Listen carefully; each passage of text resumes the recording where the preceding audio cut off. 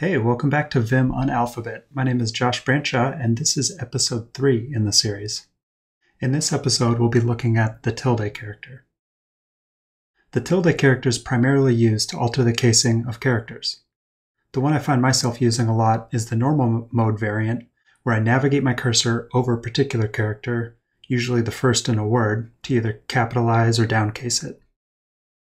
Another common one is to make a visual selection and hit tilde, which will flip everything, flipping uppercase characters to be lowercase and lowercase characters to be uppercase.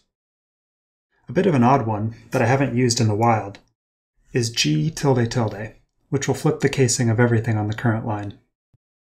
You can also check out the help files with :help tilde to see some other variations and other ways of altering the casing of characters in your files.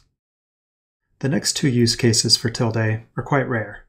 You may never use them, but they give us a peek at some features that we'll cover more in upcoming episodes. Here, tilde can serve as a path modifier.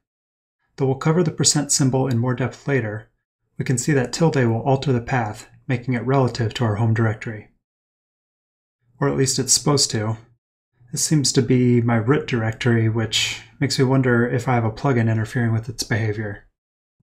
To be sure, we can check :help tilde to see what the help files at least say it is supposed to do.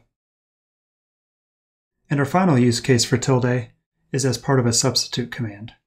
Here, tilde represents the substituted string or pattern from the previous substitute command. Let's see it in action. Say I'm going along replacing instances of taco with burrito.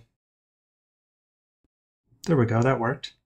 Now I want to make another substitution, replacing instances of quesadilla with that same word, burrito. I can use the tilde character in its stead, and it will remember that I used burrito previously. This is quite the contrived scenario. Perhaps with more complex substitutions or recorded macros it comes in handy. For some even more obscure stuff, check out :help tilde tab and do some help file diving. That's it for this one. In the next episode, we'll be looking at the backtick character.